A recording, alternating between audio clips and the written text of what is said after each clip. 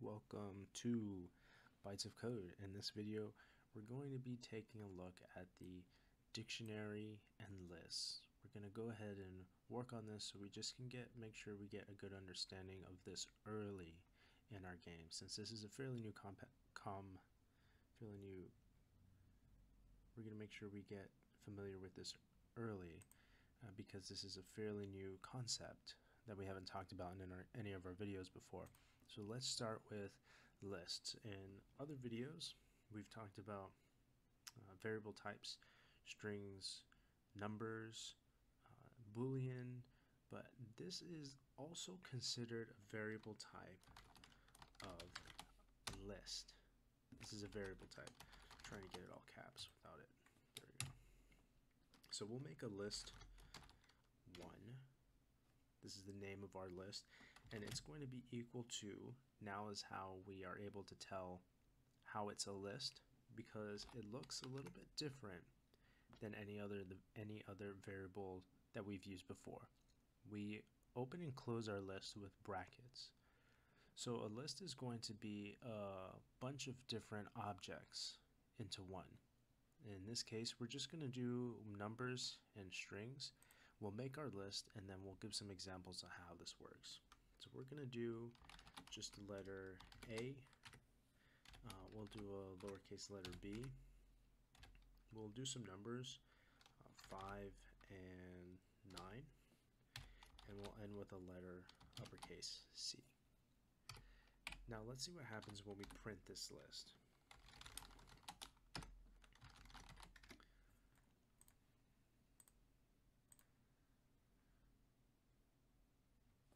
When we print this list, we get at the very top all of our contents from our list, and it also includes the brackets. So we're actually printing this entire list. We see the capital A, lowercase b, 5, 9, and then we see an uppercase C. What I want to do really quick is I want to set roll again equal to no. I want to just print the list so that we're not confused with what is happening down here. In a list, we can also pick certain items that we want to display. For example, let's say we want to just print the last letter C. What we would do is we would open and close with the square bracket, and we would put in the item index, is what it's called. So in order to kind of understand how indexing works, we can kind of write numbers at the top to remember which number belongs to what item. So our first is index 0. Our second is index 1. That's a lowercase b. Our index at 2 would be the number 5. Our index at 3 would be the number 9. And that means lastly, our index at 4 would be the uppercase letter C.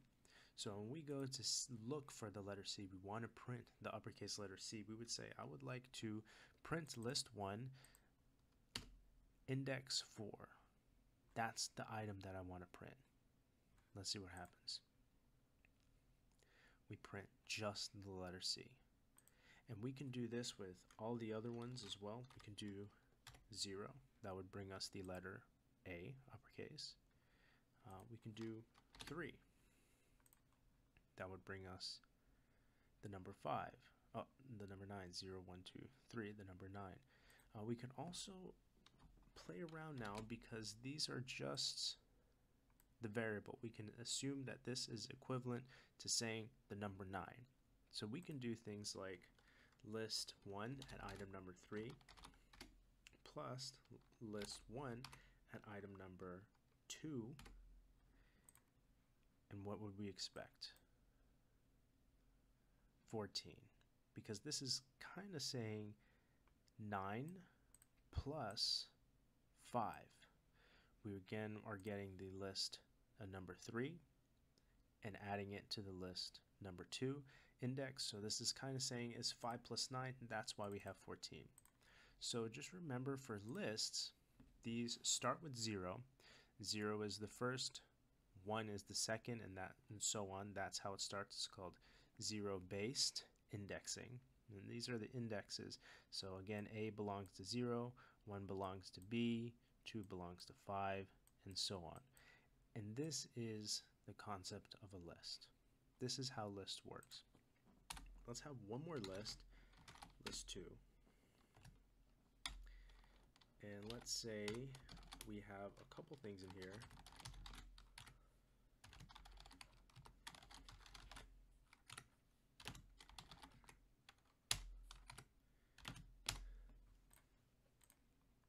So we have list 1, AB59C. List 2 is the phrase I love. The next phrase, Python, a character 0 and a number of 0. We can actually add lists to each other. Let's print the list individually first. List 1, list 2, and let's go ahead and print list 1 plus list 2 and see what happens. So list 1, we see the AB59C. List 2, we see the I love Python, a character 0 and a number 0. And the last print is actually list 1 plus list 2, and we see them both combined here. So this could be equal to just one list. It's combined of both the lists. Lists are used in order to have many different objects kind of combined in one area. We can think maybe even like a box. This is a box of items that we're just kind of storing and passing around. Could be many different things, and so it's very dynamic how you can use a list. But generally, it's to hold a bunch of different objects. It could even be the same type of object, just so you can use them later. And we're going to take a look at kind of an example. We're going to use a type of list in our code now. This is called a dictionary. Dictionary, spelling dictionary, I think it's right. So let's make a dictionary. Dictionaries are going to look a little different. Dictionaries have squiggly brackets instead of squares. And dictionary uses something called keys and values. So let's make our dictionary first and then we'll discuss it. We'll have number 1. This is going to equal I love food. Who doesn't love food? Number 2 is going to equal I want more food. And let's see what happens when we print this dictionary.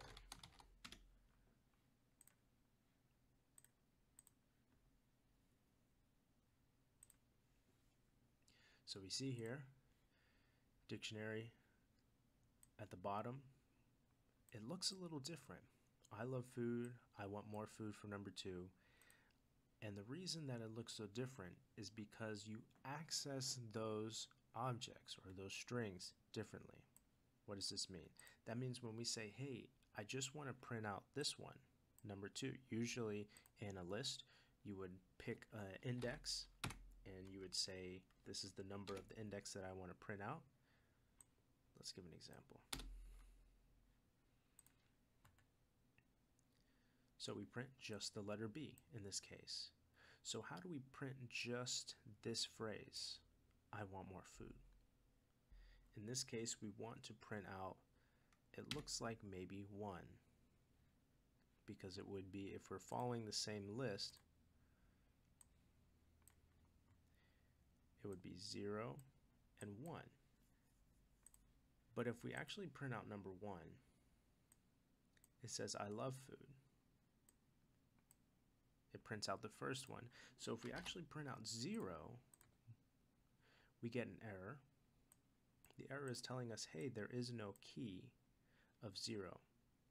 That's because in order to access a dictionary, you need to use it by referencing the key.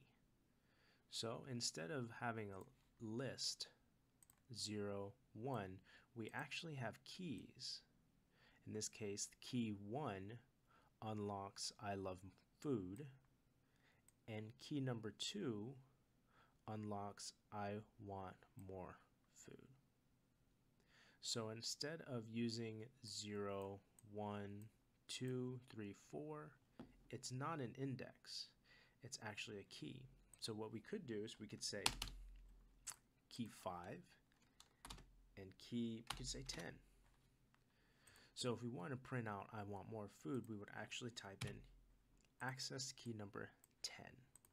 Key number 10 goes to the dictionary. What's the value for this key number 10? The value is this string, and that's what we print out. So you can use this with any type of number. You can do 500.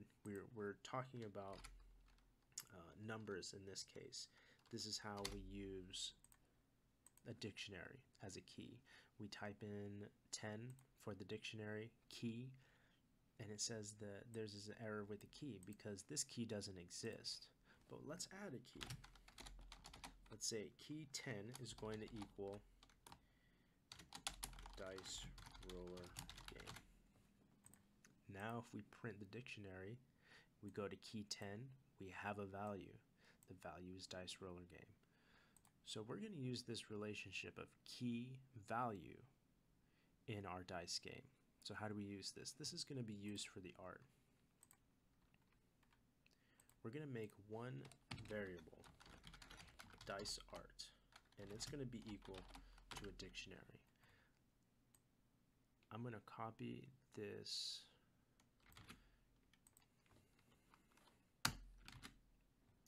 art. So the phrase, the string, is actually just going to be a picture of the dice. And you may wonder, this is kind of new, the \n. This means that it's a new line. So if you want to force a new line, you could do \n. Now, whenever we print our random number, instead of printing a random number, we're actually going to say print that dictionary key.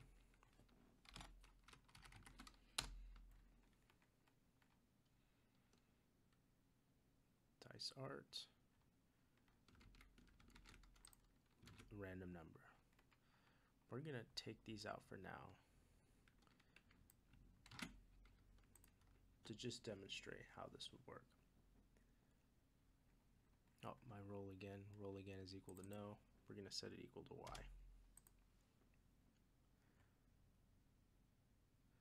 Now we have a picture of a random number. So a really quick recap of what exactly we're doing here. Instead of printing a random number, we're saying print a value that exists in this dictionary called dice art.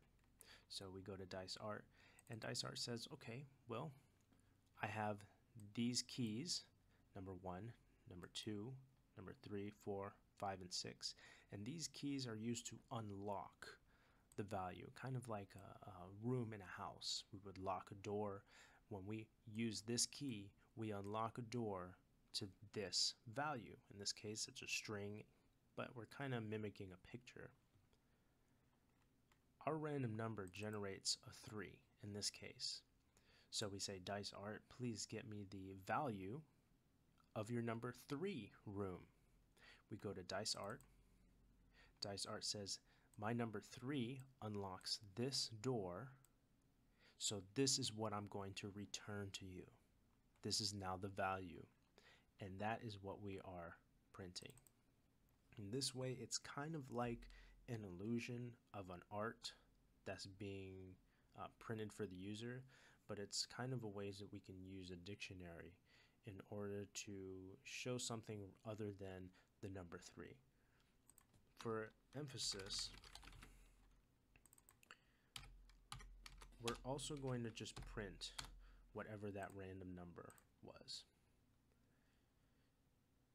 So we got a number 6.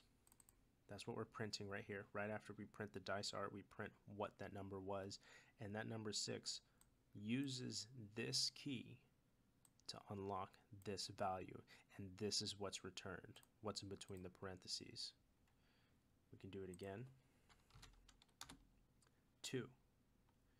A 2 would unlock this room. We can use it, say this room.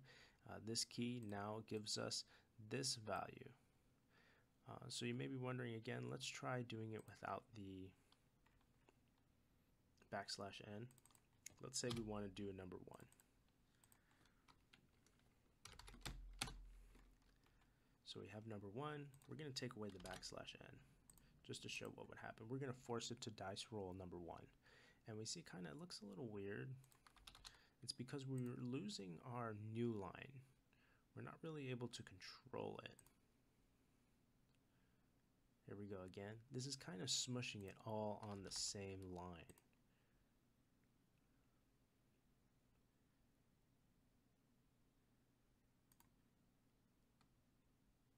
So \n is important in order to make sure that we have a new line, and that way it gives us a little more control as to how we want to display this. I am going to take out the parentheses. Since we kind of didn't really talk about it, it's kind of a way just to stay a little bit more organized if you have parentheses, so you can kind of know where something starts and where it ends. But in this case, it's not really needed. I'm going to take out the parentheses because we didn't really talk about it, and this still works. So we're going to put our random in one more time. Again, our random number is just whatever the random randint generates for us, and we're going to run it. So now what we have is we have the ability to use a dictionary, and this dictionary is just calling those strings, returning strings, and it just looks like dice. Just for emphasis, we can do this one more time. Let's do number 6. What we can put here is 6.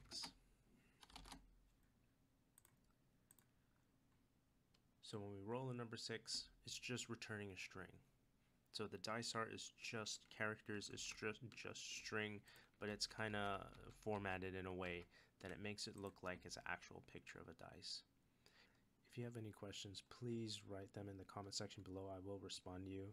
I'm sorry if this video kind of went a little longer than our usual videos, but it's important to see how the lists work, and hopefully using the list and dictionary in our code actually kind of shows and demonstrates a real life application of using something like this. So again, thank you for watching this video, and I hope to see you guys at the next video.